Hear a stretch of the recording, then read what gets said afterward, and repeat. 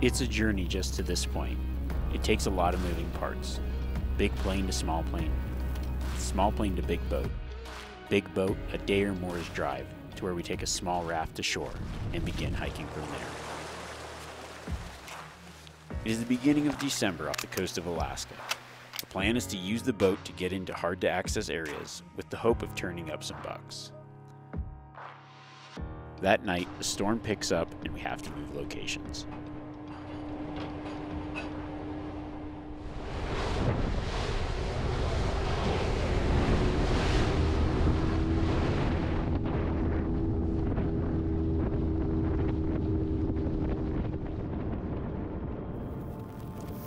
If there were ever a deer suited for living in some of the most inhospitable places in the world, the Sitka blacktail is that deer, living in the far reaches of the north and surviving everything the Alaskan winter throws their way.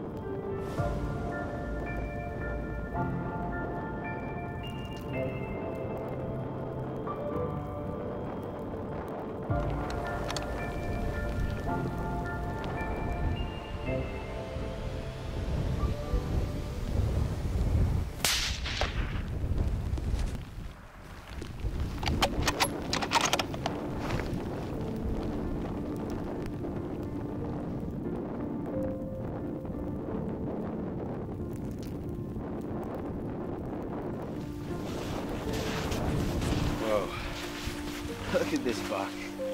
That's so cool. Nice deer.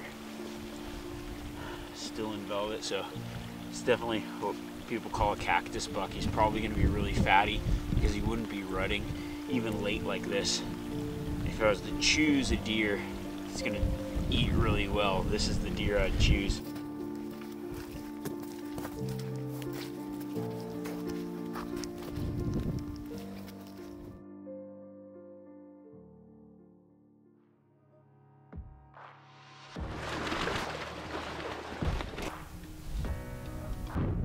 Out here, the weather changes as quickly as the terrain, a constant flux between snow, rain, wind, snow, sun, more wind. The only thing constant out here is the fact that it's always changing.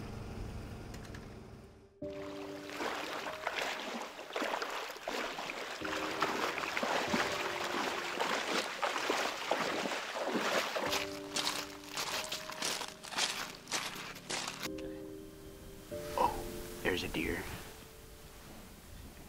That's a nice buck.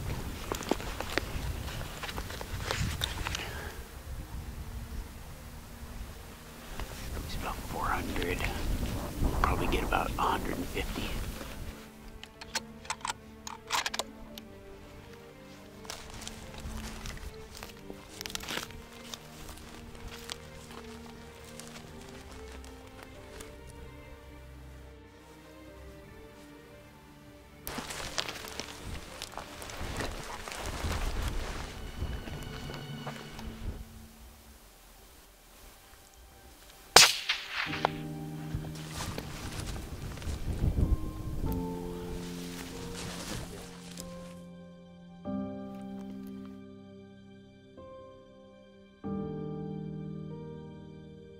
The combination of the remote location, the picturesque views, and the fact that they are some of the best eating deer makes Sitka blacktail deer hunting an incredible adventure.